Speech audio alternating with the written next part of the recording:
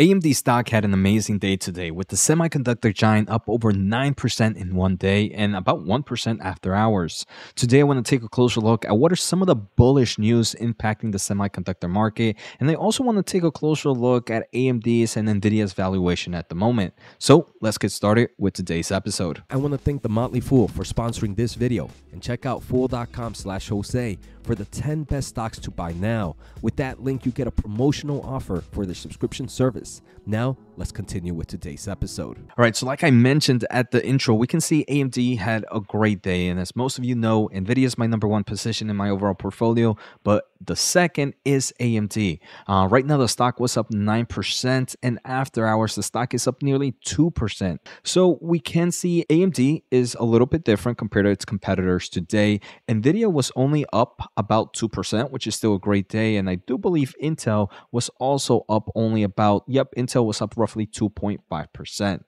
So there are some bullish news, in my opinion, that's impacting the overall semiconductor market. But for AMD and NVIDIA, it has to deal with two letters, AI.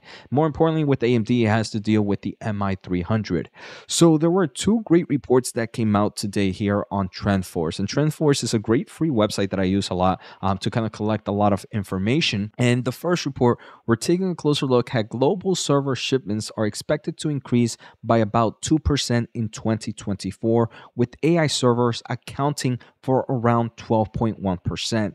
For those that are familiar, the AI servers are servers that tend to have a GPU or some form of accelerator, where normal servers or global traditional servers just tend to have a CPU.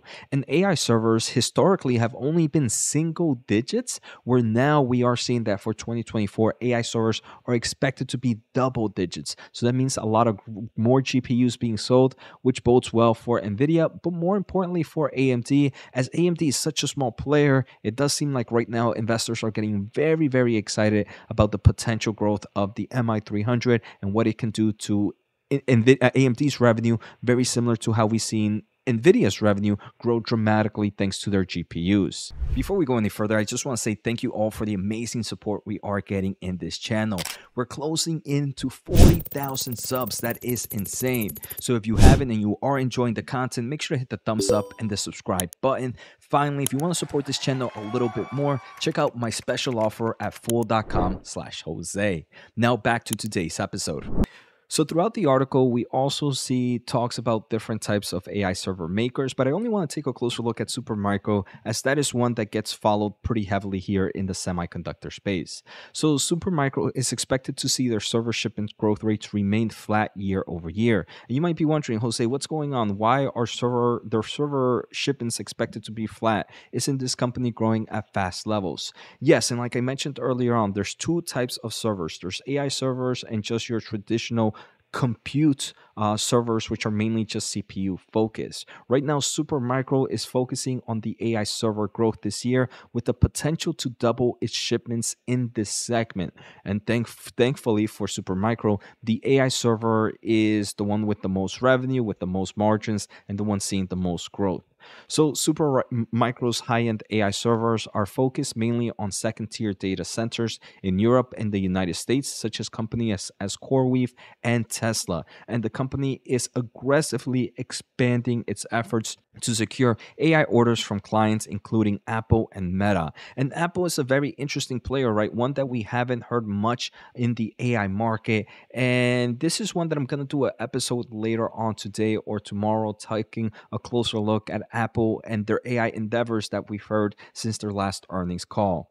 But overall, it does seem like the market is going to be mainly driven by North America cloud data centers, obviously the big four players here. And that's pretty much going to be driven by AI servers. So obviously, this great news bodes well for both AMD and NVIDIA, as it does mean they're going to continue to see more server shipments, AI server shipments this year, which means more GPUs being sold overall, which means more revenue revenue for both these players. Now, there was another article here in TrendForce talking about the high-end server demand, and kind of breaking it down from North America and how North America top four cloud server providers, Microsoft, Google, AWS, and Meta, are pretty much ruling 60% of the overall AI server market. So that's why it's very important to follow these four companies in form of capex, because they are leading the AI. These are the big buyers of AI servers right now. CoreWeave is about 6.4 and the others are roughly 25.3. I'm pretty sure that includes a lot of the Chinese cloud server providers, Oracle, and some other small players as well. Two important notes here that I found pretty interesting for investors. First, they do mention that Microsoft is expected to be the most enthusiastic adopter of AMD's high-end GPU MI300 solution in 2024. And if we do see, Microsoft is also going to be the biggest buyer of AI servers. So overall, this could seem like a very, very bullish note for AMD, as they are just ramping up into their MI300X GPU platform. Now, the other thing that they talk about is the balance and cost performance, that NVIDIA is going to be very aggressive in pricing for the H200, aligning it closely with the H100 to kind of appeal the cloud server providers to purchase the H200, even though the H100 came out less than a year and a half ago, I want to say. So interesting notes for both those companies, AMD and NVIDIA, but we can see a lot more bullish notes right now for AMD, and I do believe this is causing a nice run up on the stock. Now, some things that maybe investors want to consider are insider selling. Normally, I don't care about this, but definitely just want to bring up the information to others. The CEO did sell some shares of AMD on February 21st at roughly $162. Not much. Lisa Su still holds over 3 million shares. She sold roughly 130,000 shares. Nothing compared to the amount of numbers that she has right now. The other thing is, we did see a lot of NVIDIA directors, nowhere in the top line. It was pretty much just directors that sold out of their positions at the high 700s and 800s. These, again, very similar to AMD. They weren't anything crazy compared to their overall positions, but they were just interesting to, again, I just want to let you guys know what's happening around here with NVIDIA. This is something that I could care less about. And like I mentioned, most sales were nothing compared to what these directors own. And most of them were sold at either high 700s or the low 800s. So maybe those are the times to take profits here for NVIDIA.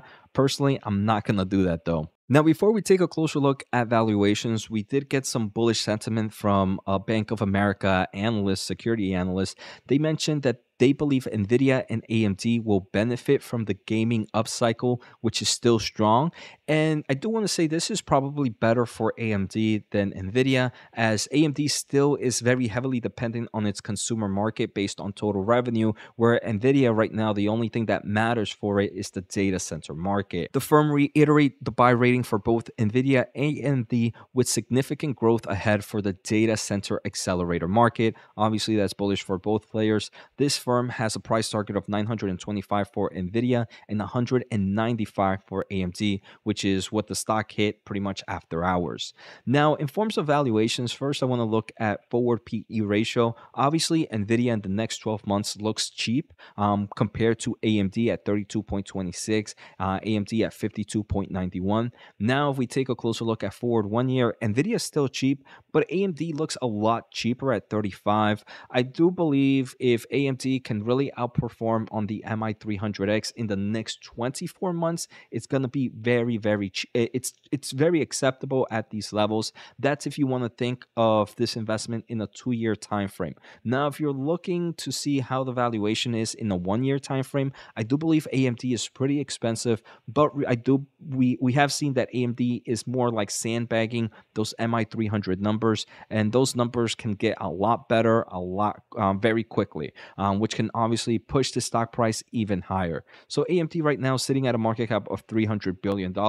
I don't think it deserves a $1 trillion market valuation, but maybe some investors might think that otherwise.